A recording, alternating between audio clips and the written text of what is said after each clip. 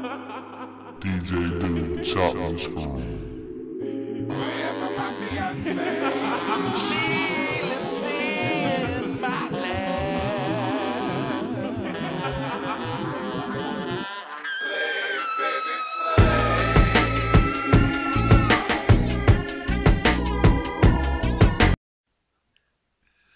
Okay, welcome to another album review. On this video, I'm going to review the posthumous album by Notorious B.I.G. called Born Again. Okay, this is the first posthumous compilation album by the late rapper, which hit the stores on December 7th, 1999. It is composed primarily of early recorded verses with newer beats and guest rappers. So basically, he recorded some songs where he just a freestyle, and they just took his vocals and put them on new on tracks with different up to date singers, up to date rappers. Because at the time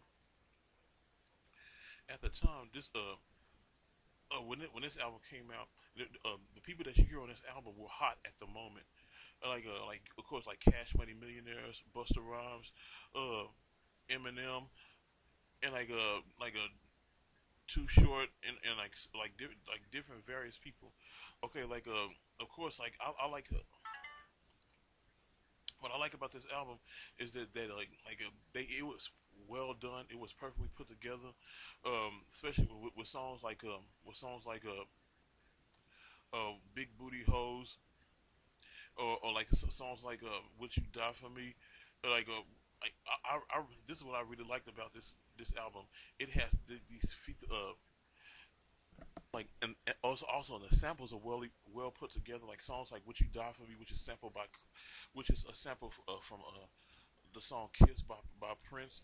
I don't know how they got that sample. It beats the hell out of me how they got that sample, because he wanted people. He didn't, when Prince was alive, he didn't let nobody sample his shit.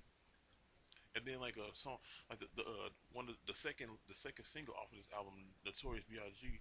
like F Notorious, which was a sample from the song Notorious by Duran Duran. Well, but man, I love what I like this album. The first like what's so eerie is that the intro, they somebody asking Biggie what he, like 10 years from now where he wanna be. He told me, I want to be chilling with my niggas, smoking mad endo, chilling with his wife Faith Evans. And what's so weird is that he never got a chance. At the end, he said, if it happens, it happens. If it don't, oh well. It's like he probably could foresee his death coming, and that, which is so eerie and so weird. And then I love songs like Notorious B.I.G. And then the third song, Dead Wrong, which he did with Eminem. Man, he murdered that track. He completely murdered that track. The way he put them words together, like the lights and take note while I take toast of the marijuana smoke, throw you in the choke, gun smoke, Biggie Smalls for mayor, the rap slayer, the hooker layer, motherfucker say your prayer. Man, the way he flows on that album, oh man, it just boom, it just gets you, man. And with songs like Hope You Niggas Sleep, I didn't really feel that song Hope You Niggas Sleep by Cash Money.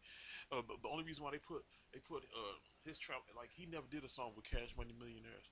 They just recorded their tracks, their vocals with his, because they were hot at the moment.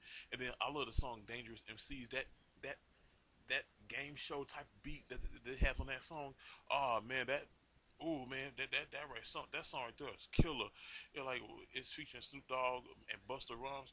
They real, man, that beat for that song. Oh man, I love hearing that song. And then track number 6, Biggie, featuring all the Junior Mafia.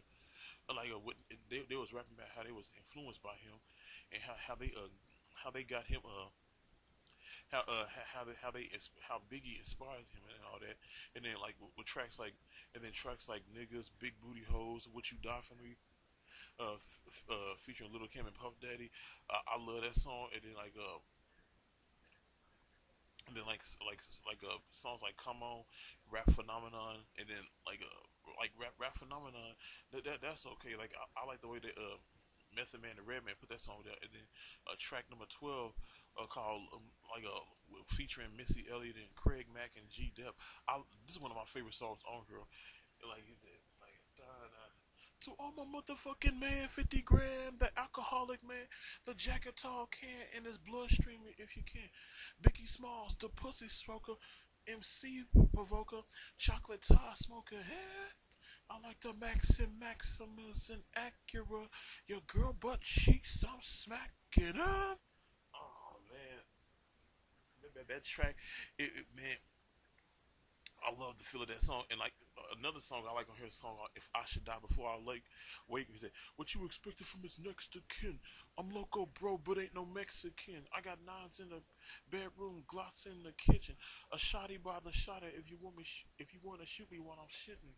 Man, the way he put the words together. Oh man, that's how I like the song. Then it has a song "Who Shot You," which I think is another Tupac, which is like a remix version of "Who Shot You." And can I get with you? And then it ends with what's her name?